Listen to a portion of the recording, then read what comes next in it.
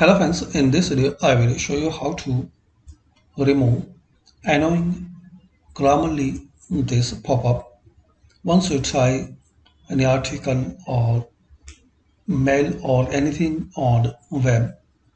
So you will see this Grammarly pop-up. To remove this Grammarly pop-up, you can disable Grammarly. Just right click on it, manage extension, and here you can disable temporary.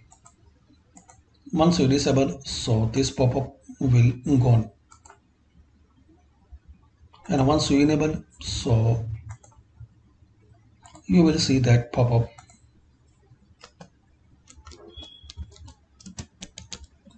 Just click one time.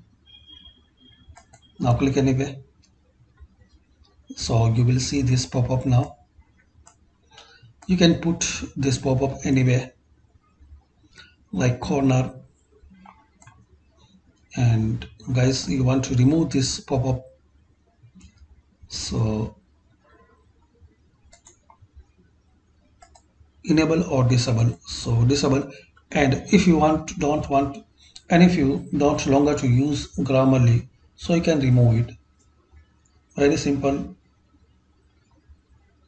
Three dot, more tools, extensions, and here is the option remove. So once you remove and delete this Grammarly extensions, so for permanently that pop-up will be disabled. So this is the way guys to remove this Grammarly pop-up from your